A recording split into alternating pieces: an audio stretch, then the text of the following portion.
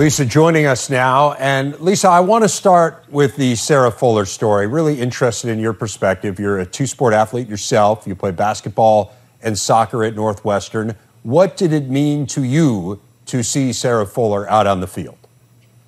I was inspired by it, but Dave, I think the important thing to note here is not necessarily what it meant to me, but some of the reactions that I saw from some of the men in the country. Of course, I'm going across social media and I'm seeing the support from people like myself and other women supporting Sarah Fuller in that position. But here's the situation.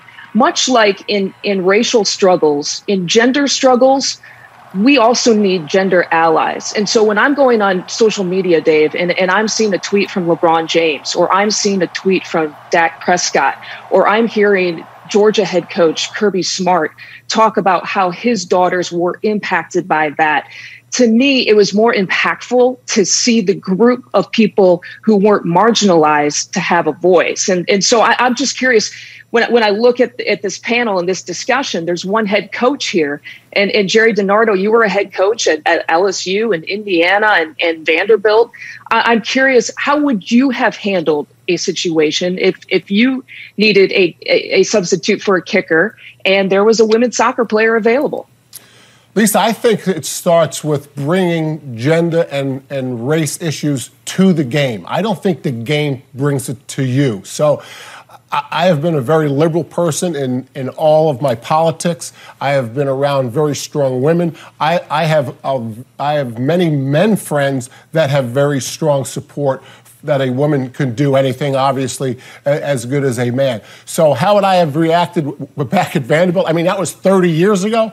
I mean, I hope I would say that if she can kick, she can kick. It doesn't really, nothing else really matters. And so that's been my attitude. And again, we bring the issue to the game. The game doesn't bring the issue to us. That's how I have always dealt with these type of issues, Howard. One of the things that's always been fascinating, particularly when you think about what happened at Vanderbilt, is the fact that, Lisa, you mentioned it, you talked about all these superstar athletes that have come out and come out in support, and I think that is great, but I think it's even better when the everyday dad and the everyday brother come out and have something to say and are supportive, and a lot of the friends that I talk to that I have were excited to see her get that opportunity because it was well-deserved, and it was a perfectly executed pooch kick that worked perfectly, and I thought she should have gotten a lot of credit for it, and she did. Yeah, absolutely, and it's interesting when I watch it too, because I'm so close to my playing days that I'm thinking about what that would have been like in the locker room and just that experience. And I think all of our players would have accepted her just because she's good at what she does. And it's so weird that we expected, like everybody was like, oh, she can't kick it out the back of the end zone, then she doesn't deserve to be there. And I can't imagine the amount of times, we watch a ton of football and see how bad some of the college kickers are. And for us to have that expectation of Sarah Fuller just because she's an outsider in a certain space is really weird. But you could see that the players were excited, and she really brought some juice and some leadership to that locker room, too. Just looking at her interviews afterwards, she was definitely invested in what she was doing. Well, Howard, I'm sorry, Dave, I wanted to cut in and comment on what Howard said. She did get that support for what she was able to do. But also, if you searched Sarah Fuller on Twitter, there was a lot of criticism. It was a publicity stunt. It was just a squib kick. And that's part of the problem that I see when women are starting to enter into worlds where we don't necessarily always see women in these different environments. Dave, let me ask you, how long have you played football?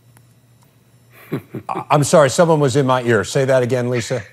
I said, Dave, how long have you played football? Yeah, no, I haven't played at all, and I'm totally with you on this. I know exactly where you're going on this. And so let's transition to broadcasters, because I'm fascinated by this portion of it. Yeah, I haven't played football, and no one bats an eye when I sit here and host a college football show. And I think you could go across America and you go to the lead play-by-play voices, you go to the lead studio hosts, and almost none of them played football at any kind of a high level. And yet no one bats an eye.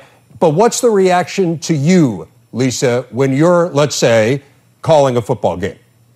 Well, suddenly it becomes really important. Whereas for you, Dave, as a studio host for a football show, as a play-by-play for a football game, it doesn't matter that you haven't played football, but suddenly it matters for me as a play-by-play. How much football has she played? Let me flip it, the argument, and let you know that I have played 0 years of volleyball, and I am asked 0 times about my volleyball experience as a volleyball play-by-play. So my point of bringing up that issue is the measuring stick still to this day when we measure women versus men when it comes to broadcasting in sports, an inch on the ruler looks like this for men, an inch for women looks like this, because we suddenly have to hit so many different criteria than what men have to do.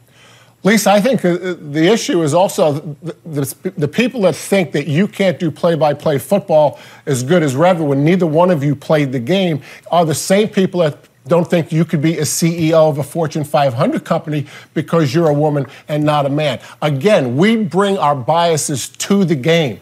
The game just reveals our biases.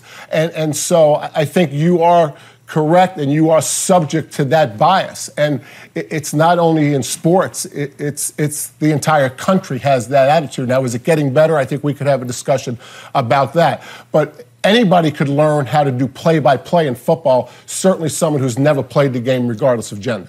Yeah, I think one of the other things that's an issue, and Lisa, you host shows, you call games, but when they want to refer to you, particularly the guys that have those Twitter fingers, it's a sideline reporter.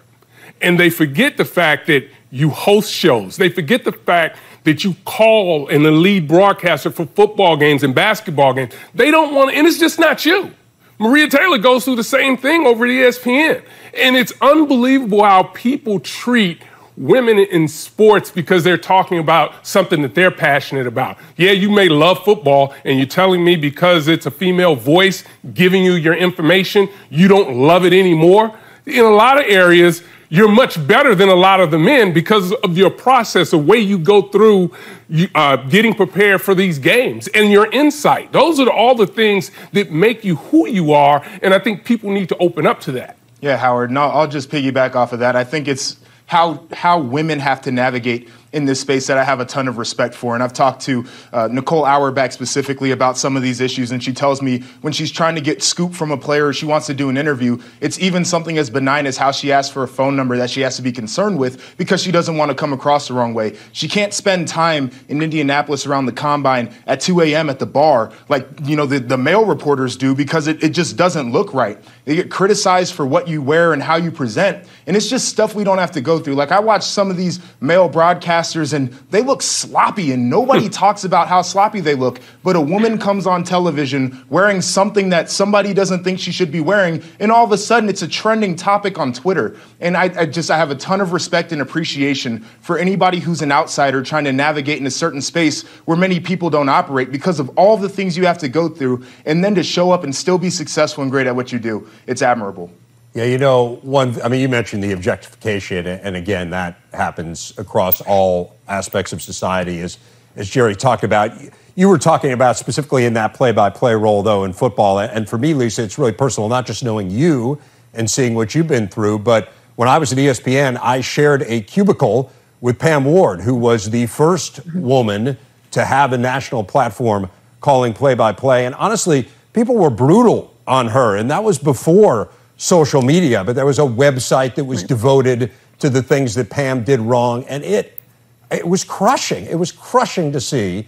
First of all, I think she's really good. Second of all, I know how hard she worked, but it wasn't about her work or how well she did or didn't do. It was about people feeling threatened and feeling that somehow, in some strange sort of way, they were being encroached on. And I'm not talking about broadcasters. I'm talking about people who aren't even in the industry, feeling like somehow this was invasive into their world. So I want to leave it with this. How much has that impacted you, and how does that change?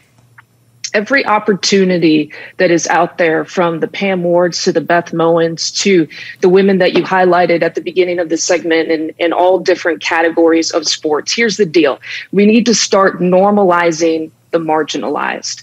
And what I mean by that, where do we go from here? We need to look for opportunities where there haven't been opportunities before. It was back in 2014 when Greg Popovich hired Becky Hammon as an assistant coach. And when I first saw that story, I read every single word of that story. And I think the NBA has taken a lead in terms of opening up some opportunities for women to be leaders in that league and in that sport. So now when I see another female hire in the NBA, I'm skimming the story.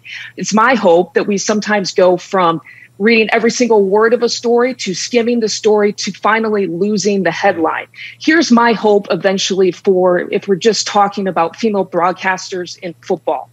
My hope is that one day a female voice on a football game becomes background noise. And what I mean by that is think about how many times you've had a game on with a second screen or you're doing something else, and not once do you think about who the announcer is. And I am guilty of this as anyone. When there is a female voice on a football game, I stop what I'm doing and I try to figure out who it is.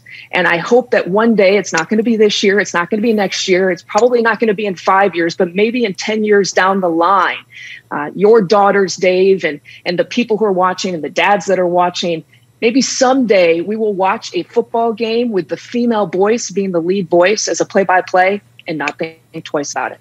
Well, we'll leave it on that. And as you know, I have 3 daughters who are crazy about sports, and one of them in particular considers you to be among her heroes, as I have told you many times. So, Lisa, keep up the great work. I'm sorry we won't be able to hear you today. COVID strikes again, but we'll look forward to some hoops tomorrow, Michigan State and Oakland over on FS1. Lisa Byington, great stuff.